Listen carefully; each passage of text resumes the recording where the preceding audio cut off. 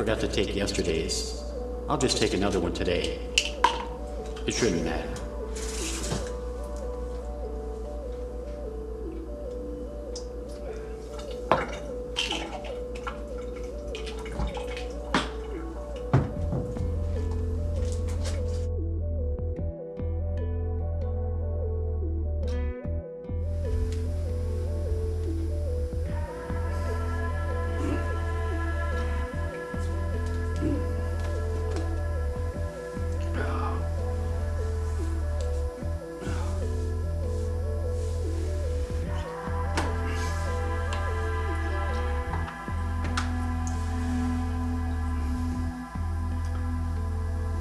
Hello, nurse. My name is Press. I'm feeling really terrible. Really awful. I think I took too much medication. I took yesterday's pills and today's pills together, and I feel real woozy. And could I speak to the doctor? One of our members is on several prescription medications. He came down with a cold, so he went to the pharmacy and got some over-the-counter cold medication. After he took the medication, it reacted with his prescribed medication. As a result, he became extremely ill and was rushed to the emergency room.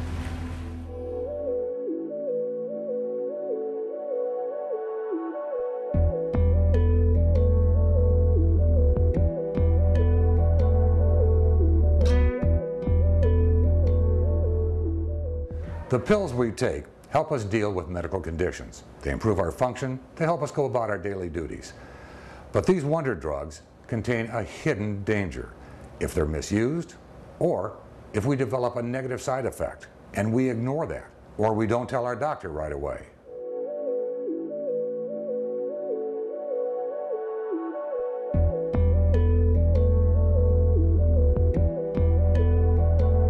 I think the bad news is that medication errors right now are resulting in, the estimates are approximately 7,000 deaths per year. So that's 2 September 11s per year of people dying from medication errors.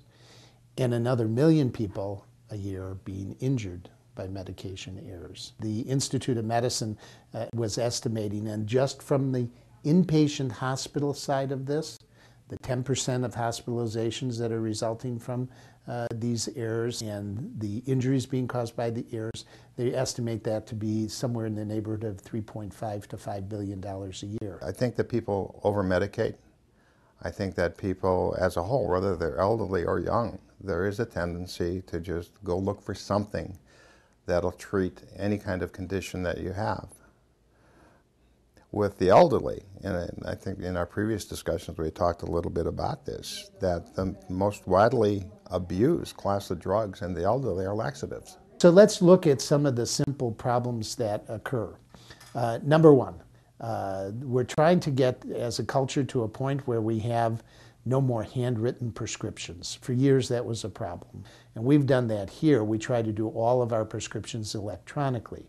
So we're in the exam room together, we pick the medication, we pick what pharmacy, we fax a typed out form that goes to the pharmacist. And then it also gets entered electronically into your drug profile of current medications that you're taking. Confusion with the medication. For a long time, Wisconsin did not allow the name, putting the brand and generic name on prescription labels. So a doctor would say, I'm going to prescribe Lasix, then they would go to the pharmacy and insurance would require that the pharmacy fills it with furosemide. And somebody would get home and say, well, the doctor wants you taking Lasix, well, I have this furosemide. Is that the same thing? The hard part for patients and for everybody involved in this process is that drugs have two names.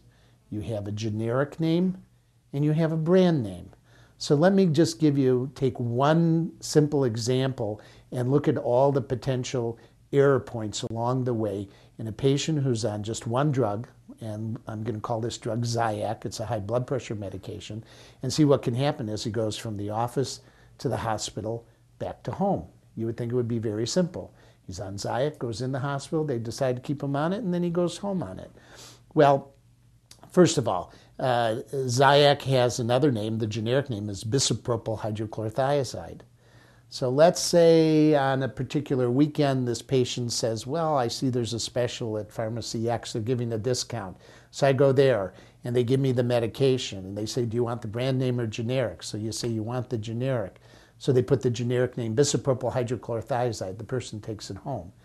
But maybe another weekend they go to a different pharmacy and the pharmacist put on it the brand name, Zyac, and now the patient has both bottles at home. If the person has any kind of cognitive impairment, any type of confusion, all of a sudden they're going, well, Zyac, bisoprolol, well, I guess they're two different things. They take one of each, and now a medication error has occurred. They have overdosed on hypertensive, they bottom out, they have a fall, they fracture a hip, they end up in the hospital. And that's just one. People also get very confused about when they're taking a medication, whether or not they are allergic to it or they're having a side effect. And what I try to tell people is that every drug you take is going to have some kind of effect on your body, both good and bad. I will see very often people who say they're allergic to codeine, which is a very inexpensive, a very effective pain reliever. And when you ask them, how are you allergic to it? What happens when you take it? They say, well, it hurts my stomach, or it makes me sleepy. No, codeine irritates the stomach. It causes drowsiness. Those are side effects. That's not an allergy. A couple that's living independently, 91 years old and 88 years old. Okay? Now they both have a psychotropic med. One of the 91-year-old is taking meds not only for anxiety but for dementia. The wife is taking medication for anxiety, and so he runs out of his pills on a Saturday night. So he says, well, you have a nerve pill, I have a nerve pill, I'm going to take your nerve pill. So, you know, so then they start sharing medications. Huge thing I have to stress over and over and over is don't take someone else's medications. And where I see it happen the most is with the elderly, with spouses. And so that while an antibiotic may work for a certain person, another person might be allergic to it. They may have other medications they're taking that would be complicated with it. They may have underlying conditions that would compromise the person if indeed they took it. I remember one time I went to visit my mother in Florida, and she was telling me, she says, oh, you know, she was at the Mahjong group with her lady friends, and her son's the doctor. So she says, well, you know, Ethel was telling me that, you know, she's got, you know, palpitations, and she takes this pill, and it works really good for her. So I asked her to give me some of hers. Well, yeah, she was on digoxin for atrial fibrillation. I'm going, Mom, no, you don't do that. The elderly especially have multiple medications. There's any number of medications that they are taking for different conditions, whether it's blood pressure, whether it's diabetes, with it. And sometimes people get confused as to exactly what medication should be taken when. Plus, they will then go and buy over-the-counter medications, antacids or laxatives, other medications for cough or cold that they take on top of everything else. So just the sheer number of medications that some of the elderly are taking create confusion. So they ration their pills by taking a lower dose. They go from one pharmacy to another pharmacy to another pharmacy looking for bargains.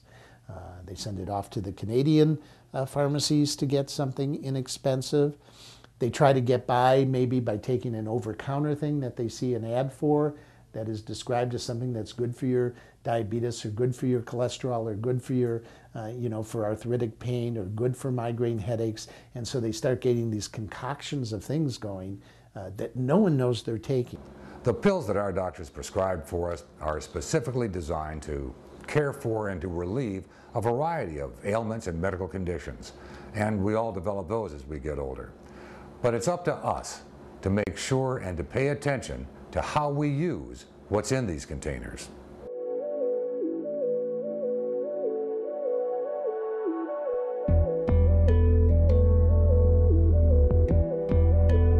When the doctor does give you a prescription, you want to know why you're going to be taking this. Why am I taking this? What can I expect to have happen? And you should be asking the doctor at the same time, exactly how do I take it? Do I take it once a day? Do I take it in the morning? When do I take this? How do I take this? How long do I take this? And you should be asking the doctor what are the side effects with that, so you know what they are when they occur. And then the last question that you want to ask the doctor, is there a generic for this drug?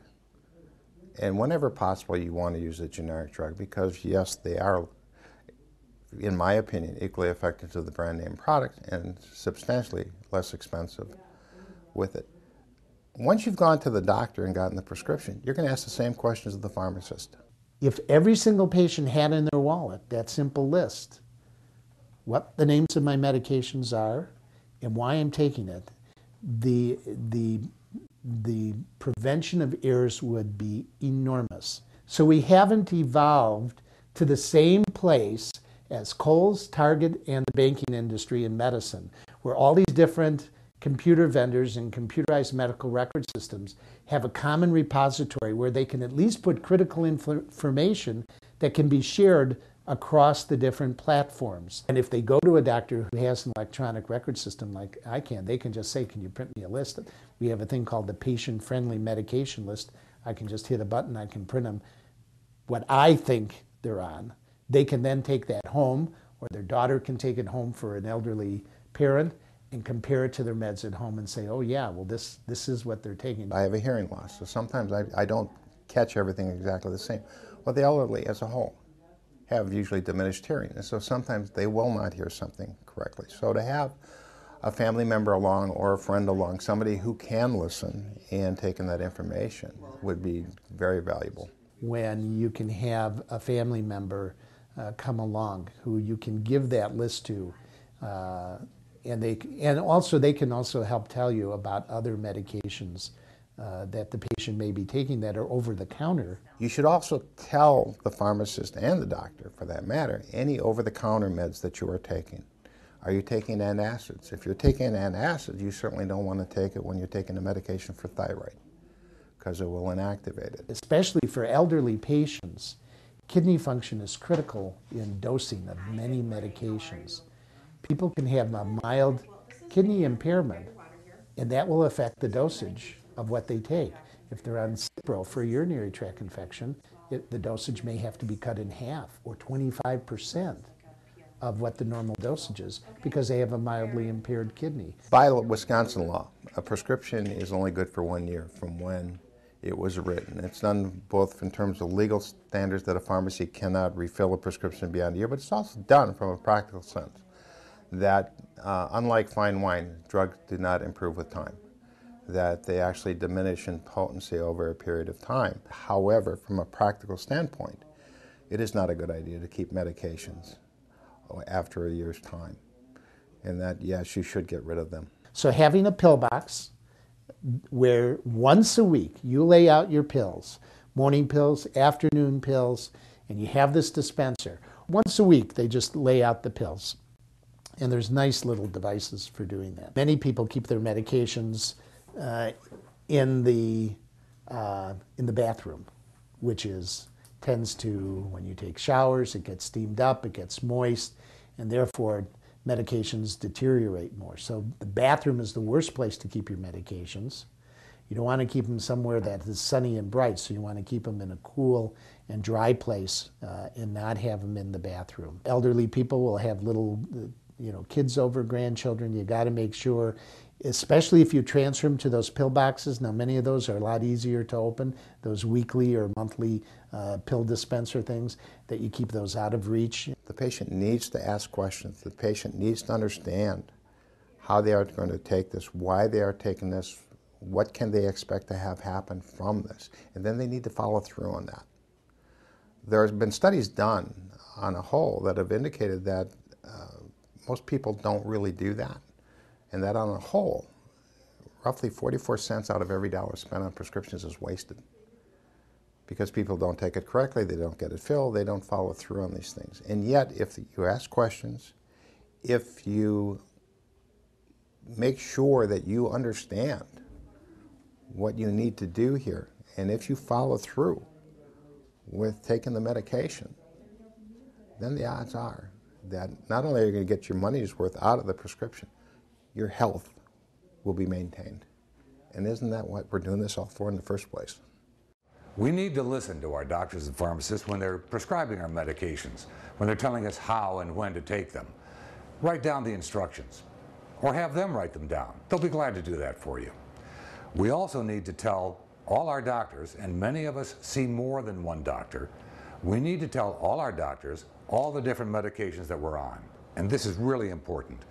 Only take the medication that is specifically prescribed for you. Don't offer your medication to somebody else, and don't take medication that somebody offers you. And that is going to help you to more fully enjoy your golden years.